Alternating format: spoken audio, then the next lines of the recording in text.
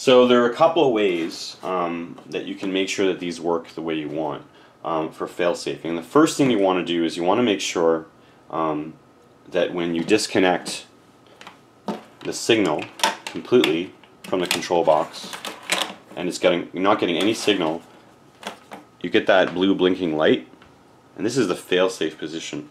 And in this position, the landing gear should be deployed always.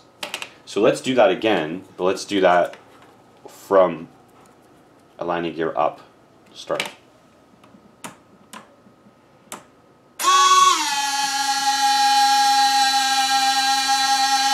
So now with my landing gear up, obviously it looks like down on the bench, but they're upside down. Should I completely lose signal, landing gear will deploy. And if this is how it behaves on the bench, then you've got the polarity correct on these connectors. Like I said, mine shipped with one of them reversed. And so I reversed one and realized that actually I had reversed the wrong one, and that's how I kind of went down the road of realizing how these should behave in a failsafe. And reading the documentation, what little there is. So you're going to want to be conscious of that. But now, what if the receiver's connected, but you lose radio contact? Okay. This is an X8R, so it has one particular way to set up failsafe.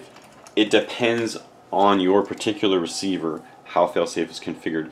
But in this case, I put the channel that I want for the landing gear, and you'll have to program all of your failsafe at one time for the entire craft. So this will be part of your failsafe setup. But in this case, I'm just going to focus on the one channel I care about, which is channel 8. I want channel 8 to be in this position.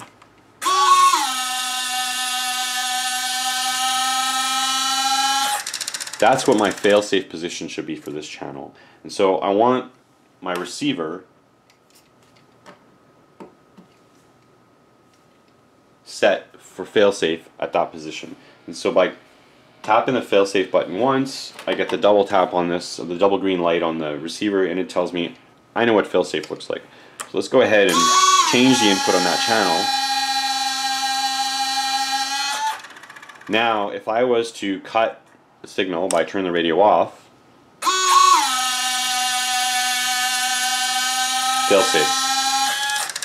So the failsafe of the controller is based on no signal at all, but almost certainly your receiver is going to be on the entirety of the time, unless you've got some real problems with your craft. The receiver is going to be in play. The most likely way it's going to fail is that you lose connectivity, you lose contact with your radio, out of range or so on. And so your entire failsafe setup is going to be built around that. And probably for your flight controller, you're going to define some rules around failsafing and return to home, and perhaps it'll land or so on. But because the landing gear are controlled directly by your receiver over a regular PWM signal, you're going to need to set up that failsafe. And one of the things about the way this is done in OpenTX that's important to note is here in the setup page, I've selected my radio and my outputs, but note the failsafe line.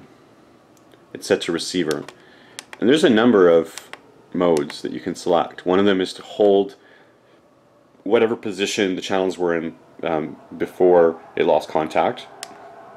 Another is to set up a custom mode where you would proceed to send all of those settings out from the radio directly, which is a reasonable approach, or no pulses, which is no signal. And so if you use the no pulses mode, that would work as well, because no pulses, this would go into failsafe.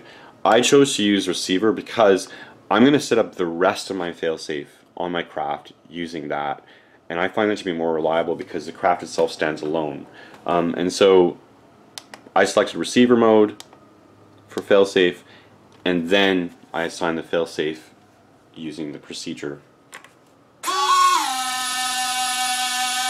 of putting the channel into the position that I want it to be in a failsafe, and then a quick click